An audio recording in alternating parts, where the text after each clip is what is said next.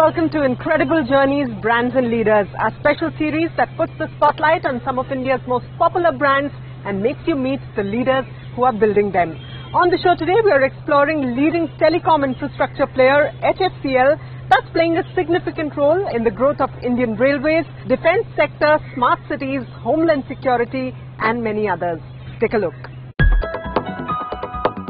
Founded in 1987, HFCL has made its mark with its innovative, customized and competitive product offerings in the high-technology telecommunications infrastructure sector, helping its customers stay ahead of competition in technology and network efficiency. Over the past 3 decades as a telecom solutions provider, HFCL has implemented several greenfield projects such as setting up of CDMA and GSM networks, satellite communications and wireless spectrum management. The company is also focused on serving new high-growth opportunities in railways, homeland security, smart cities and defense sectors. And now to tell us more about HFCL, we are joined by the company's Managing Director, Mahendra Nahata. Thank you so much for joining us on the show today, Mr. Nahata. First up, HFCL is a leading telecom infrastructure company. Tell us a little bit about your product range at this point in time.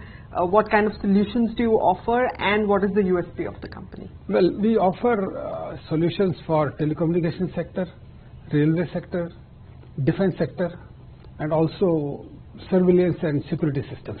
So these are our 4 areas of business. In terms of product manufacturing, we manufacture transmission equipment, high capacity access equipment and equipment like Wi-Fi systems. What are some of your unique challenges at this point in time and how stiff is competition and what is your current market share like? In terms of competition in our solution business, there are 4 or 5 companies in India who are always competing with us. Number of times we win, number of times some others also win. It is good that they are strong competitors, so product quality always remains good. Well, in terms of technology, we have got our own R&D facilities. We have more than 100 people working. Right. So, we always try to remain ahead in terms of technology, design our own products. As a result of that, not only we can sell in India, we can sell in export market also. Defense communication, where, a lot of business we have got, our market share may be more than 50%. Right. And in terms of turnkey solutions for fiber optic cable, again, we have a significant market share. In terms of fiber optic cable business, which we manufacture, again, we are one of the leading manufacturers of fiber optic cable in India. And how big is the India opportunity for HFCL given the imminent 5G rollout and fiber to the home gaining traction and popularity right now? We see a significant market opportunity for us in India. And then we are not limited to India alone.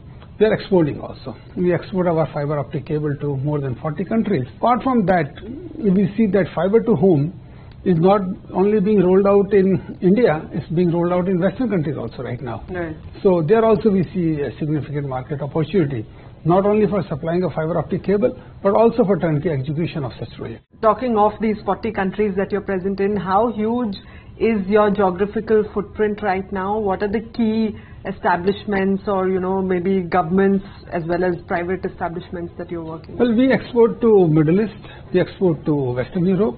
And exporting to Western Europe, that speaks of our quality of fiber optic cable because we compete with the world leaders there. We have exported to North America also and also to South America.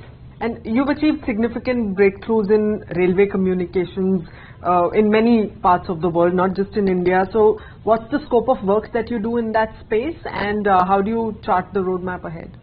In railway communication, we are working with the turnkey contractors who get turnkey contracts for building entire railway system. For example, we have got orders from Alstom, who have got order from Indian Railways for DFCC, Dedicated Freight Corridor. Right. They have downloaded their communication part of their network to us. Right. Similar thing has been done by China Railway. Similar thing has been done by Larsen & Toubro in India. Not only that, we have got orders from Larsen & Toubro for building telecommunication network for Dhaka Metro and Mauritius Metro both, and that work is in progress. Right. And you're also enabling the Smart Cities mission. You're also present in defense communications.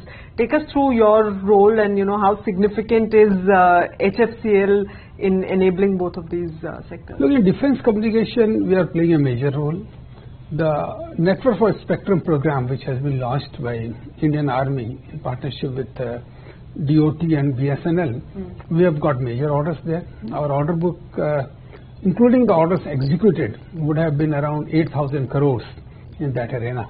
Number of orders have been partially executed, or major part of them have been executed. Number of them are under execution. So there we have played a very, very significant role. Apart from that, in defense communication sector, number of other RFPs have been floated by Indian Army. We have participated in that. That includes high capacity radio relay, that includes electronic fuses, it includes unmanned aerial vehicles for small size. So these are areas we are working with defense. But we are limiting ourselves to communication and electronics. We are not going into non-related areas. In terms of smart city, our role is limited to the surveillance systems. Okay. We have got our own core software, command and control software, which is able to interact with all kinds of peripherals and give a combined solution to the customer to visualize and see what is happening. Great. And your current order book is of over 10,000 crore rupees. You said a significant amount of that is dedicated to the defense sector. What else is in this order book? You know, our order book is around 10,000 crores. A large portion of that is from defense communication, from Network for Spectrum program. Apart from that, we have got orders for fiber optic cables for various customers. Then we have got orders for BharatNet for turnkey execution of projects in Punjab and Jharkhand. We have got orders from various turnkey service providers for supplying fiber optic cables. We have got orders for export of fiber optic cables. So that all put together constitutes about 10,000 crores of orders. Right. And take us through your state-of-the-art manufacturing capabilities. You have significant capacities. You've recently expanded in the optic fiber cable capacities. You're also looking at backward integration. So take us through these moves. What are you expecting to gain out of these, and how are you seeing, how big is the growth opportunity, especially in the OFC space? You know, our strategy from the beginning has been to build modern manufacturing facilities. We started with Solan in Himachal Pradesh for telecommunication equipment manufacturing, which still exists. Then we have built up a fiber optic cable facility in Goa, which is again a very modern facility. We have been changing the machines as the technology grows. We have built up a facility in Chennai in our subsidiary HFCL Limited, again for fiber optic cable manufacturing, again very modern facility. Now we are building a facility in Hyderabad to manufacture fiber, which is the significant part of the raw material for fiber optic cable. And that facility would be in production from sometime January this year. Trial production would start as early as December. And again, that's a very modern facility in India. And in terms of growth in fiber optic cable, I see a significant growth coming up from first quarter of next year. Right now, FTTH is being rolled out by Reliance Jio. That's a good growth opportunity.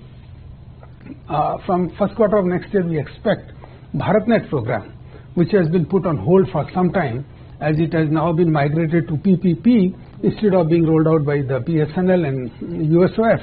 So I hope this PPP program would pick up from sometime first quarter of 2020. So once that happens, the fiber optic cable demand would pick up. But then 5G is coming up in next 1 or 2 years. Yes. Once 5G is there, you need more densification of fiber optic cable network. At that time, I see a significant growth in fiber optic cable requirement. And your reaction to the government's latest move of merging MTNL and BSNL, and what sort of an opportunity does that present to companies like yours? Look, it was long awaited. It's a good decision government has taken, because BSNL and MTNL both are strategic companies for Government of India. Because a lot of defense communication, government's own strategic communication runs on BSNL network. BSNL in past has proven to be a reliable communication technology provider in terms of services to public and to government. So it is a good move that the government is able to revive them by infusing about 70,000 crores. In terms of companies like us, it again is a good market opportunity, because you have then another customer who is expanding its network, which it was not able to do in past because of not having money. Right. Now they have money available from government, they would expand their network. They have already announced 4G would be, spectrum would be given to them. So 4G would be rolled out. So it all put together it's a good market opportunity for indigenous suppliers like us. Right. And your reaction to the global economic slowdown, a number of sectors, especially the auto sector, is currently in a slump. As far as your company is concerned, your business is concerned, are you feeling the slowdown at all? Apart from fiber optic cable business, there is a temporary slowdown because of BharatNet being pushed forward. And this is a temporary slowdown. I don't think this is any major slowdown because of global slowdown or any other reason. Right. But it's a temporary slowdown. But apart from that, we don't see any slowdown in telecom sector right now. Rather, it is growing. I would say it is growing. Right. And the World Bank's latest rankings on ease of doing business have shown that India has moved up another couple of spaces, moved up to about 63 in world ranking. Yours is a company that has been in the business for about 3 decades now, so you've seen successive governments worked through successive environments and policy changes, etc. So today, how would you rate the ease of doing business in India? And for all those who want to invest in India, what's your message? Well, environment has improved tremendously. One of the example I can give, GST. Before GST, whenever you dispatch your equipment or material somewhere, the lorries would go through 20 octroi checks and it would reach in 3 weeks' time. Now there are no octroi checks, just a simple GST, and the same material reaches in 7 days' time without any problem. This is just one example I have given you. Similarly, in income tax, in GST, in other areas where there was a lot of government hindrances that have all been removed, it has become much easier for you to transact your business. Right. In terms of foreign direct investment, any opportunity you have for anybody to invest, every state government welcomes you. So there is a lot of things which have happened which makes your life as a businessman much easier. That's good to hear. And on that positive note, let's take a short break at this point. On the other side, the conversation continues with Mr. Mahendra Nahata of HFCL right here on Incredible Journeys, Brands and Leaders. Stay with us.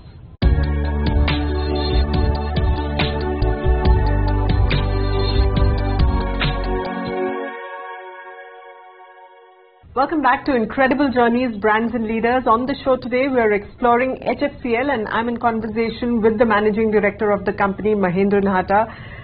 Sir, you've recently launched the first ever Made in India, designed by HFCL Wi-Fi solution. So tell us more about it, the potential that it unlocks, the opportunity that it presents to you for growth. Look, we saw that broadband is happening in India.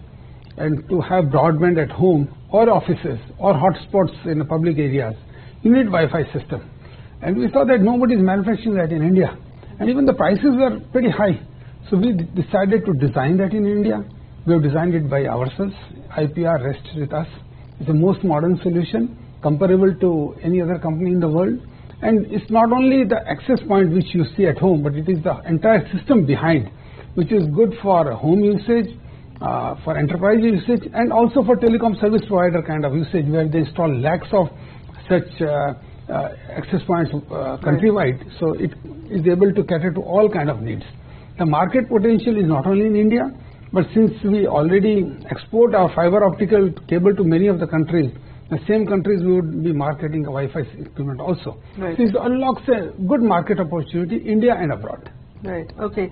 So you're constantly innovating and bringing out new products. Tell us a little bit about what else is in the pipeline and how do you really build this culture of innovation within the company? Apart from Wi-Fi system, we have also come out with radios, which would be doing the backhaul of the traffic of Wi-Fi systems, which has already been part of this Wi-Fi development. Apart from that, we are working on several other products. One of the, which I mentioned to you, the long-range radar. Yeah. We are also working on electronic fuses, which is required by use in artillery by Indian Army. Nobody has been able to design that in India till now. We are designing that. We are also working on electro-optics, which is like the night vision devices, which are also being designed by our company, maybe in partnership with other R&D houses. So those are some of the products which are under design at the moment. And constantly we are looking for other product areas which have good market potential in India and abroad. Okay. So we would be working on designing those products also. But these are the major products which we are designing right now. So what sort of investments do you make in research and development? Yearly investment with all these products happening, in the next financial year should be around 40 to 50 crores. Interesting. And are you constantly making an effort to increase R&D investments every year? Oh, absolutely. Because in telecommunication, as you know, is a fast growing sector in technology. Our whole strategy is to come up with the new products. And with these new products which are locally designed, you are able to market not only in India but worldwide. And once it is your own product, your profit margin also remains to be good, you know, rather than a product which you are doing on a technology transfer basis. Here the profit margins is always better. Right. And how important are M&A transactions in your growth story? You recently acquired a controlling stake in Radif, which is a company that specializes in radio frequency and microwave systems. So, how significant has that acquisition been? And are you constantly on a lookout for acquiring good companies? You know, we have not had many M&As. This is one of the first, I would say, where we have acquired any stake. It's a small acquisition, not a major acquisition, but we are trying to develop that company, design more and more products. You know, and long-range radar, which I mentioned, is being designed by that company only. Other products which we believe we would be starting in that company is the 5G antennas, for example. Once 5G comes, you know, there will be huge demand for 5G antennas. So that company also has specialty in antenna business. So we will be designing 5G antennas there. Right. And digital technologies like Internet of Things, machine learning, artificial intelligence, etc., they're all transforming businesses like never before. At HFCL, is there an effort to leverage some of these technologies? Are you working with data, analyzing and really getting insights from data on a daily basis? Well, we are working on some of them, but no such exact plan has yet been finalized. So once we finalize these plans, we will start working on a couple of that. We cannot work on all of them, you know, it's too difficult. But one or two areas out of these areas we will pick up, whether IoT or AI, and we will start working on that. Right, okay. And let's talk a little bit about numbers and growth now, and how has the growth trajectory of HFCL been in the last couple of years? What sort of numbers are you chasing this fiscal? Well, you know, growth trajectory has been pretty good. In terms of numbers, we have increased our profit margin significantly, and I believe that whole effort is to bring in sustainability in these margins and profitability. So I think, you know, going forward, we look that we would be able to have significant growth in revenue and profitability both. Right. And what do you think are going to be your key growth factors in the next couple of years, key driving factors? Key driving factor, you know, our whole concentration is improve margins. Revenue increase is important, but more important would be increased margins, which can happen with the good contracts you get, and also at the same point of time, your own developed products you sell more and more. Right. So our whole strategy is to have more and more own developed products and sell that not only in India and abroad, and get reasonably better margins out of that. All right. And at HFCL, you also believe in giving back to society. There are significant CSR initiatives that you have. Tell us a little more about them, and which one is closest to your heart? Well, we have taken few CSR initiatives, which includes one significant of that is mobile medical vans, which we run many parts of the country, which has got doctor, which has got blood test lab, which is a compounder, and we distribute generic medicines also. Right. So we would have seen thousands of patients out of such kind of medical vans which go around in few places in the country. Probably we see, our doctors see 500 patients every day. And these go to rural areas where there are no primary health centers available. So this has given a good relief to those people in those areas where they can see doctor at their own doorstep. Right. Apart from that, we have put CSR investment in old age homes, plastic-free issues, you know, where we can, you know, make the plastic areas free of plastic, you know, those kind of things, you know, we are trying to do. Okay. And from here on, where do you want to see HFCL? What is your long-term vision for the company? Well, right now, our revenue last year has been about 4,500 crores. In 5 years' time, we would like to go beyond double. Great. So, wish you all the best for that, and thank you so much for joining us on the show today. Thank you. Thank you very much.